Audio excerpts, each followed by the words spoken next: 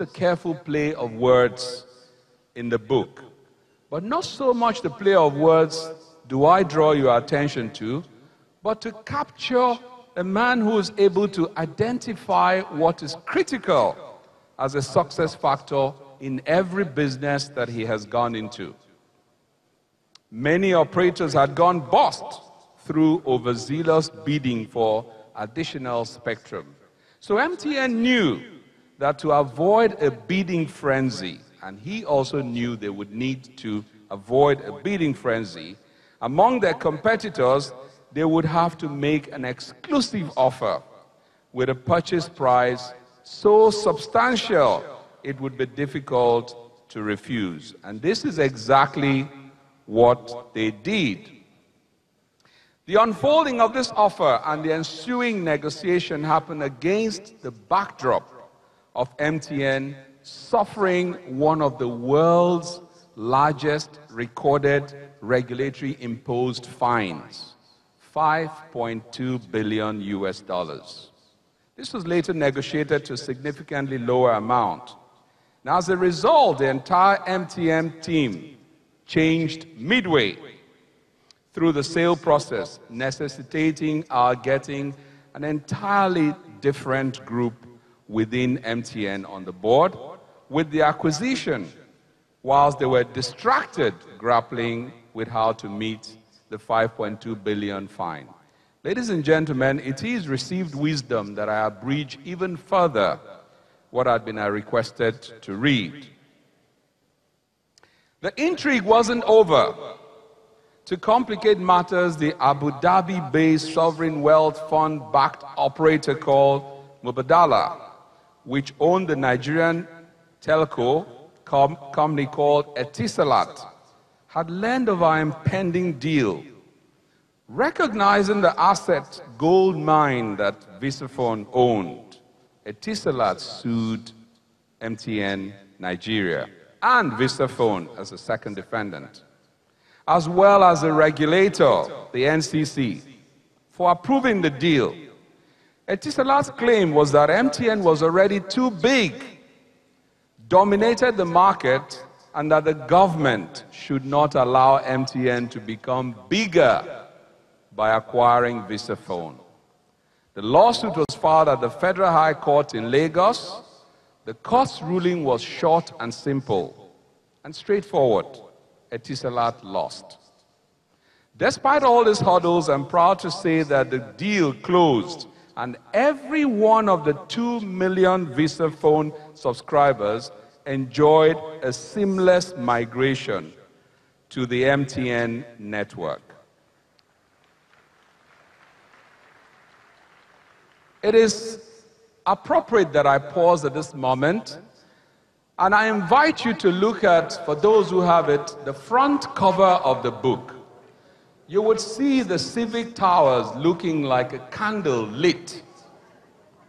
And I know from the Holy Book, there's a charge there that no one lights a candle and keeps it under a bushel, but puts it on a stand so that it would shine amongst men and all will see. Mr. Jim Ovia, you have lit many candles and you have put this. Even the capture of the title of the book, Africa, Rise and Shine, to many people. It is not just that Mr. Ovia has shared his good works, his success stories with people, but it is that it has a bigger impact beyond what was read or taken in the chapter, or will be taking in the chapter Excellence and Empowerment, in creating a model unique school to empower others. It is, as I take from what our good friend and elder brother, Professor Pt.14, always says, a quotation from Reverend Father Keller, a Catholic priest, who says, "A candle loses nothing by lighting another."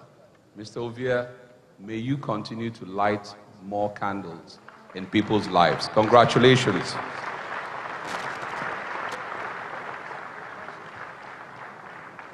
Thank you very much, sir.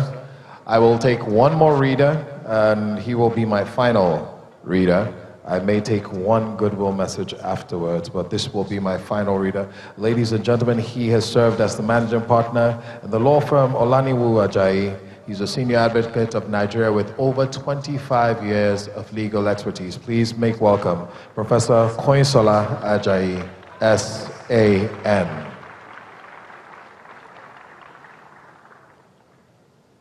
Please keep clapping until he gets here.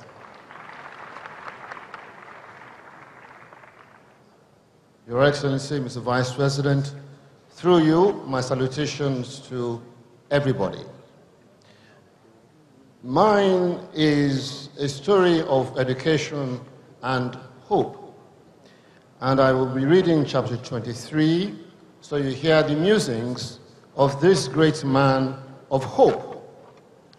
It's a story of abiding faith and the great grace of the Lord Almighty. This book is not about money, it's about determination and purpose. The book is not about wealth, it is about light that confounds darkness. This book is about a man who, the last speaker says, is a light unto the world. And these are his musings. James Hope College, Excellence and Empowerment. There is a story behind how the project came to be named James Hope College. The name James is mine, the one with which I was baptized. The name Hope came from an unexpected place. It was 2015. I was one of numerous people watching stunning news broadcast from Chile, where 33 coal miners have been trapped far below the surface for 2 months.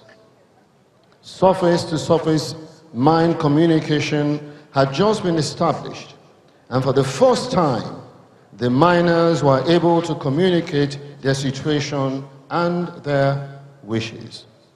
Watching the broadcast, a harrowing rescue effort was beginning live on camera. A reporter said the wife of one of the trapped miners was due to give birth to a baby girl. Fearful of the possibility that the father might not make it out alive, a fiber optics line was provided to him.